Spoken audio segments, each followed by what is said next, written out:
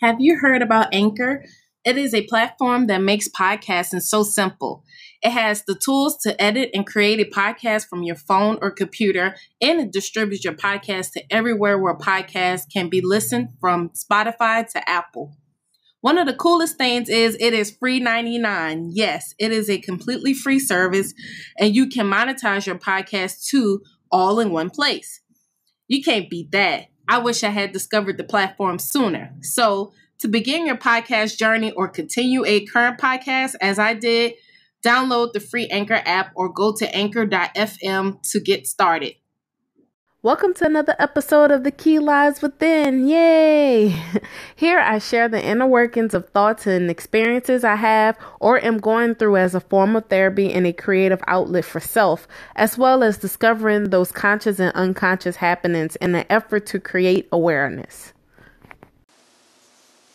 Welcome back to season 3 of The Key Lies Within. So now I will be grouping my podcast into seasons, preferably of about 10 episodes, where I focus on a specific theme. So this season theme is tone, and this is my first time doing this. So stick around for tone-based dialogue about how I'm realizing the place that tone takes in my life as far as setting the tone, even the tone of my voice when I communicate, the tone that I bring into things that I do or not do. So everything is tone for the next 10 episodes, and I want you to stick around. And as usual, if you have any thoughts about the topics that I'm bringing up, any ideals, anything you just want to share, feel free to email me at tklwpodcast@gmail.com. And I'm excited to hear what you have to say. You can even send, if you're listening through Anchor, or if you have an Anchor account, you can even send audio messages. And who knows, your audio message may end up on the next podcast. Thank you for always supporting. And here's the episode. Are you ready? Are you ready? Okay. Hi, I'm finally here with my 2020 reflection, and I just want to highlight the importance of reflection. Reflection allows us to look back at things and have somewhat of a hindsight on how we can do better in certain situations, how we can maybe capitalize more of our time and really know how to find resources in order to help us in certain things, and just observing what kind of person we were and how we react and how we moved in different situations. So first thing first, I'm going to go through a list of changes that happened for me last year. And so one change that was for the entire world was the COVID-19 pandemic and people having to either be unemployed, furloughed, or work in different in work environments that look different. So for me, I was fortunate. I wasn't furloughed, and I was still compensated in the period where it had initially had its onset, where most businesses were closing, and actually being fortunate and still being compensated, even though I was off of work, and actually being able to utilize that time to purchase a new home and get into my house, get settled, get some furniture, and before I actually had to go back to work. So, that really worked out because I was already on schedule to purchase a house this year, because December 2019 I took my last trip because I like to travel. I went to San Francisco. And so I took my last trip, and then I decided I was going to use January through March to save some extra money and also get my spending in check so that it reflect that I was good with money once it came time to apply for a loan. And so I am a first-time home buyer, and so I actually purchased my home 4 days before my 28th birthday. So that was really, really awesome. And I've just been able to learn how to find my independence and be able to operate in a way that feels good to me, and bring in people when I want to, and not really have to be in interaction with people on a daily basis, because it's different living home with my family. We were a full family, a father, a mother, a brother, a sister, and a nephew. You know what I'm saying? So we had a pretty much full house. So it's different living in your family home, because to some degree you interact with your family, but living by yourself, you don't have to interact with anyone on a daily basis. You can choose to interact with people, and especially, it's not like it's not like I brought a home and I already had a family, with children and stuff. So that's been one beautiful thing that's come out of it, and I've really been blessed financially to actually save some more money for like emergency funds and start really getting in a position to start investing outside of my 401k. And also I've dived into entrepreneurship and, filing all the paperwork for that, and, having a business materialize, even if it's not lucrative, is very exciting, because I've never thought about entrepreneurship. I have been a person up until this year that has been completely okay working for somebody else. And I never thought to be an entrepreneurship. Now, I always had the ideal to write a book and be an author. But, necessarily being an author doesn't mean that you are a sole entrepreneurship, because I can be working for somebody and be an author, you know what I'm saying? So that was so exciting to get into entrepreneurship and, utilize some of the massive information that's on the internet and things like that, with people, sharing things that you can make money for, and really helping people to find entrepreneurship and find like control of their money in a time where, people are really dependent on federal and government not aid, but like unemployment and assistance to really survive in this time that we in. And so another thing that happened this year, my grandfather passed, my last living grandparent. He was 84. He passed like a month before his 85th birthday. And so, that was really different. Granted, I didn't have a super close relationship with him, but I did know him, you know what I'm saying? And I had a level of communication with him, and, seeing somebody that had been the healthiest adult I've ever known. He was super active. He may have had some health problems, but no major health problems, kind of things that just came up and he took care of. Like I said, the healthiest adult I know, like outside of my parents. And, well, my mom was pretty healthy. My daddy just has diabetes. But I'm saying like healthy overall, like, minimal health problems, super, super active. He can outwalk all of us, and we are quarter his age. He can outwalk us.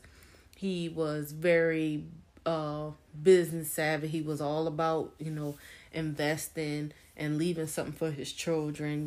He just was a very revered person, and he had no signs of being ill. And so once everything shut down for the pandemic, and I guess and it's like his health just declined like over 2 weeks. And so, I'm sure there was a lot that, I wasn't privy to about anything, or maybe most people, my family didn't know either, because I'm sure he kept some things private. But, seeing him just go, and, the biggest blessing was, we all actually were able to see him before he passed, because he called for all his children, his grandchildren, to come see him the evening before he passed, because he passed like the early morning the next day. And we got around him and we prayed, and because he was a pastor, and we didn't know anything, we understood prayer and what that really meant. And so we got around him, we prayed on him, and he got to see all of us before he transitioned, when we got to see him. And that was just something like mind blowing. Like you it's just some people, even though the nature, that one thing we all have in common is passing from this physical body. It's just some people that you just never imagine life with, or you just in your mind just have the belief that they will live forever, literally. And that was that person. And especially because he had uncles and uncles and aunts that live into their late 90s, early hundreds and stuff. So you just knew that at 84 we could at least have him another 15 years. But that wasn't the Lord's will. And so that being an interesting time for my family. And then also me, through all that, actually building a better relationship with my dad, because that was my dad's father. And so actually building a better relationship with him, being more intentional with checking on him, because he's the type of person that a lot of people, just kind of, and to include myself, kind of think that they always are right. So, you check on them less. It's like the strong people get checked on less. And you would think I would have got that sooner, because I'm like the person that people view as kind of like, oh, she always good kind of thing. And so, being more intentional with, being present for him as a daughter, as somebody he can talk to, as somebody who understand him and things like that. And so that's been that's been a very beautiful thing to to grow a better relationship with my dad. And just being being able to actually do a little traveling through the pandemic, even though, oh my gosh, my nerves was like wrecked, but it was very fun. I went to Destin for the first time, and seeing that beautiful emerald water, oh my gosh, it was just so beautiful. And of course, it were all road trips, because I have not been on an airplane since December of 2019. And so taking a road trip there, trying Jamaican food for the first time there, and oxtail. And oxtail is so freaking good, oh my gosh. And just being on the sandy beach with that beautiful emerald water, despite my anxiety about people being around, and being in Florida, because, Florida was very much operating like there was nothing happening, But it was beautiful being able to stay in a hotel that was newly renovated. So that added a big peace of mind about uh sanitation, even though I sanitize myself, you know. And then also being able to go to Dallas, um, which Dallas was really fun. I like Dallas. Dallas is a nice city. Seemed like there's a lot of opportunity there. So that was a really cool place to go to. And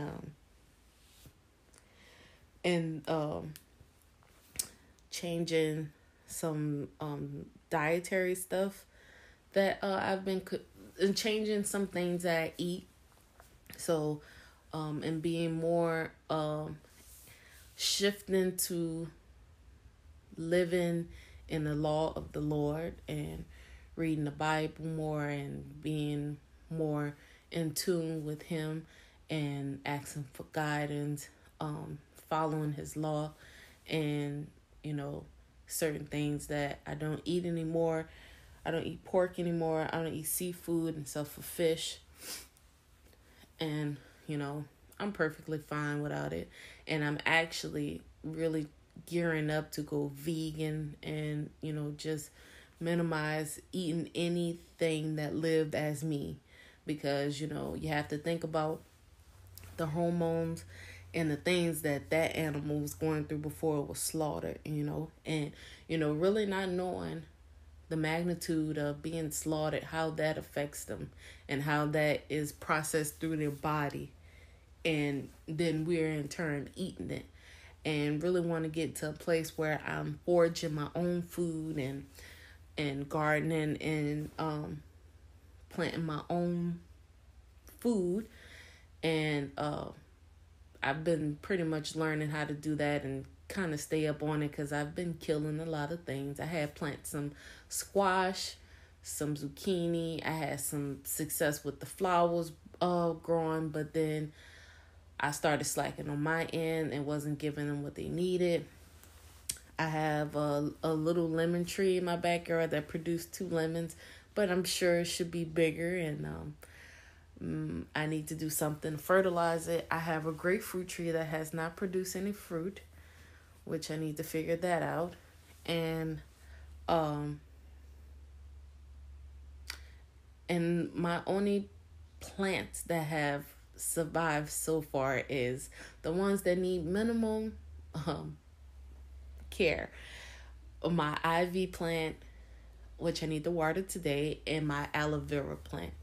And those are kind of, they don't need as much TLC as other plants and stuff. So just trying to get to the place where I'm not killing life, just really a big part of my journey this year, last year, was realizing how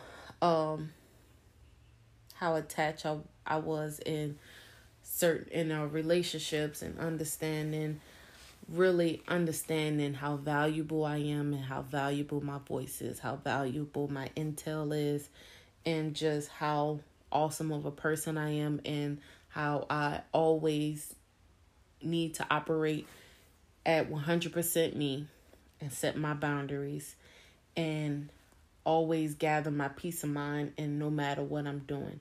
If I'm sitting in the house and I'm watching something that makes me uncomfortable and not have me at peace, I need to change it. It's just as small as that. And, really I've been doing some real work since I was probably like 22, 23, and I'm 28 now, soon to be 29. Some real work and really understanding who I am subconsciously, allowing that stuff to come up consciously so I can really deal with it and understand where it stems at and really tackle that. So, it has been a very beautiful journey, and, really understanding better what I want to do professionally, how I really want to help people. And I'm realizing that it really is mental health based, because it's just so natural for me, because my purpose is to help people help themselves. And, mental health, I find, will be the best mode of that, because I can create tools for people to really assess where things are coming from for them and really help them do things in more of a practice basis and not medication basis. And so just a few things that are my intent. I still want to make a vision board. I seen a vision board that Issa Rae made a while back. It was like a throwback one. But the way she did it is like she did like 3 columns, and she categorized each part of her life she wanted to work on, and got all the newspaper clippings and stuff and put it together. I just like the aesthetics of it, and I actually would like to frame it and maybe put it over my bed, and then even maybe put it like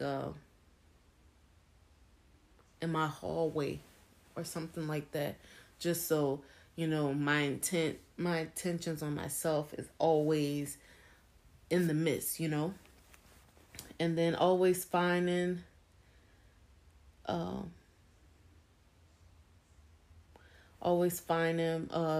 better way to have a better relationship with money, and not using it as just like not being in a consumer mindset, but being in a more of an investor mindset, and holding on to my dollar and putting a dollar in the pockets more so of people who look like me, and just being super intentional about what I'm doing with money and how I view money, and prioritizing myself and my romantic relationship and my familial relationships, and understanding that I don't have to be in contact with people that either don't make me feel good or don't make people I really love and cherish feel good. Because if you dog let's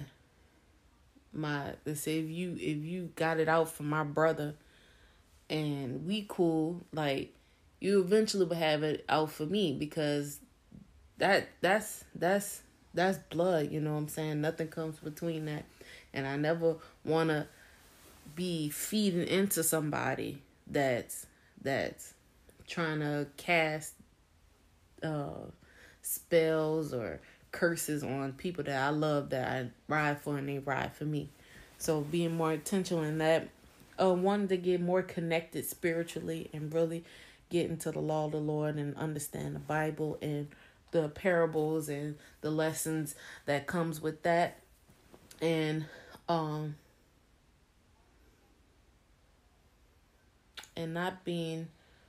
not falling for BS, or accepting what people say at face value, and always analyzing and working to understand really what is going on without over obsessing about it.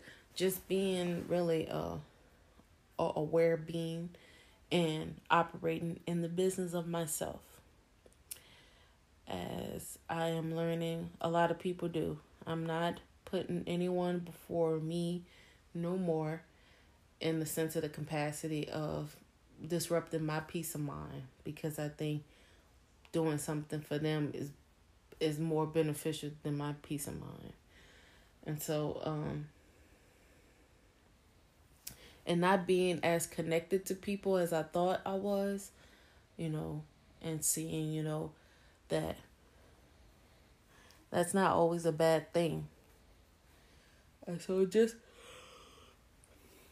those have been my biggest reflections, and I constantly reflect and trying to understand different things, reflect why I do things a certain way, why certain things make me feel a certain way in different scenarios.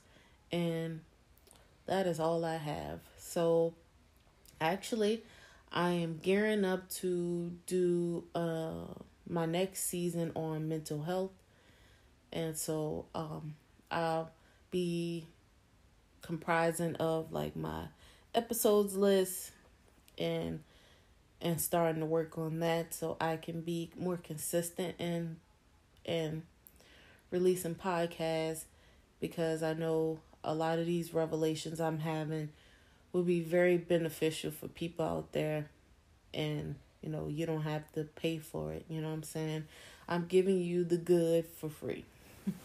And so if you have any topics of mental health that you would like to hear me give my perspective on or my take on, feel free to, if you listen through Anchor, to leave a voice message. If you're listening through Apple Podcasts, you can leave a review on there.